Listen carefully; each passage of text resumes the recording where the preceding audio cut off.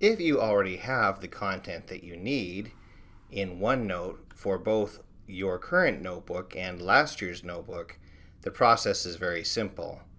However, if you don't, you must go back to Office 365 to find your notebook.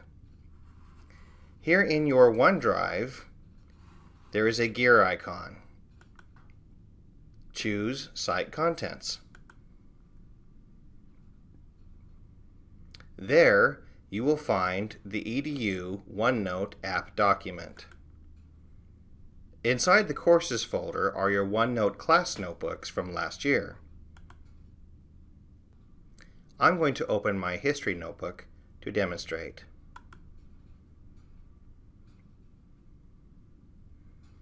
Once again, this opens it up online. I choose Open in OneNote.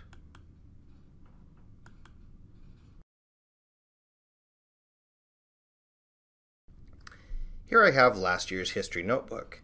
If I move to my content library, I'm choosing to take this section of pages and simply choose Move or Copy. It then asks me which notebook to put it in. I want to put it into my Read 180 notebook and open my content library and place it in that section. Copy.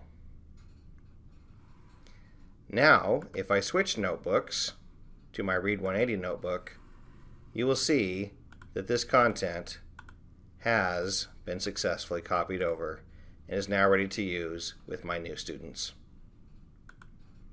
Thanks for watching. I hope this helps you safely and securely move your content from last year to this year.